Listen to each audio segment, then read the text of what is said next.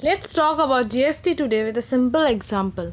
Suppose on your birthday you are going to the school. When anyone wishes you for the birthday, you want to give some chocolates to him or her. Your friend Arnab first had got the chocolates after wishing you. Then your class teacher wished you and you gave him or her some chocolates. At the end of the school timing, your friend Ankita wished you and you gave her chocolates. So in each case, when you are meeting someone, you are giving him or her some chocolates. Instead of this process, you gave all chocolates to the principal to distribute all the chocolates equally. So there is a common difference between the multiple and the single tax in the business scenario as well. Now what is GST? Goods and Service Tax is abbreviated as GST, a common term for the business. Few countries use the term VAT instead of the term GST. Now GST is a consumption-based tax wherein the basic principle is to tax the value addition at each level of business. Tax paid on the purchases or transaction is allowed as a credit against the liability on income. GST doesn't categorize goods and services. GST is basically a tax paid once for business purchase or transaction instead of several tax payments at each layer. Now let me explain this with an example. Let's consider a publisher of a book. He arranged the materials for printing worth at rupees 500 a sum, which includes a tax of rupees 20. With these raw elements he publishes a book.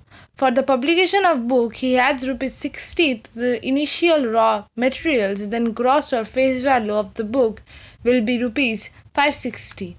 The tax on the output or scale will be rupees 56 at the rate of 10% tax. But according to the GST, he can set off this against the already paid tax rupees 20. Thus, the effective GST applicable for the manufacturer is rupees 56 minus 20, which means 36. Similar case will be applicable for the next stage from the manufacturer to the seller. Now another example is given. It says Arijit Basu received the health policy of his family and as GST the paid rupees 1200. Find the total premium paid by him for his assurance at the GST rate of 15%. Now the solution can be let he paid X amount in the total for the premium. Since SGST and CGST are equal, we have 15x divided by 100, which is equal to 1200 plus 1200, which means x equals to 240000 divided by 15, which means 16,000. Another example says a retailer buys a TV for rupees 2000 from a wholesaler and sells it to the customer at the rate of 10% profit. If the sales are entrusted and the rate of GST is 12%, then find the selling price of the TV by the retailer except the tax. So the solution will be cost price for the retailer is 2000 and the profit is equal to 10%.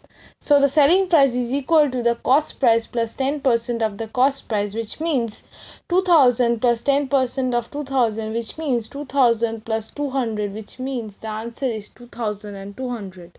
Number 4 says MS Raju Traders provides the following services to some trading company. Find the total billing amount. It says the number of items are 5 and the cost of each item and its GST is given.